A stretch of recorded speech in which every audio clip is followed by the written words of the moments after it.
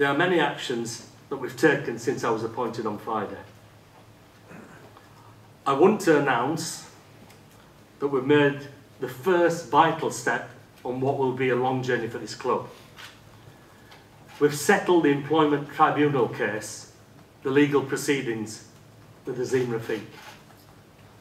Absolutely no restrictions have been placed on Azeem on what he can or cannot say about his experiences. The settlement does not involve a non-disclosure agreement. The club was wrong to have asked Azeem to agree to an NDA in the past, and he rightly refused. And we've apologised unreservedly for previously making that demand. Our offer means Azeem will be free to speak about his experiences publicly.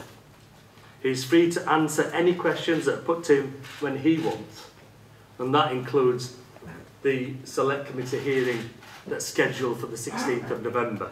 In the spirit of transparency, and in light of the investigations now underway, I've shared the full report with relevant parties who have a legal interest in this matter. Azeem's lawyers, the England and Wales Cricket Board, the Equality and Human Rights Commission, and the chair of the Culture, Media and Sports Select Committee. One thing that's really disturbed me this weekend,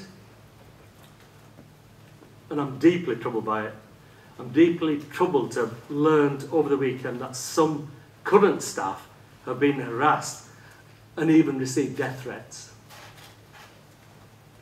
I categorically condemn this. I'm determined to make this club the beating heart of English cricket again. After 158 years, we're ready to change. We're ready to accept the past, and we're ready to become a club which people can trust to do the right thing. Thank you.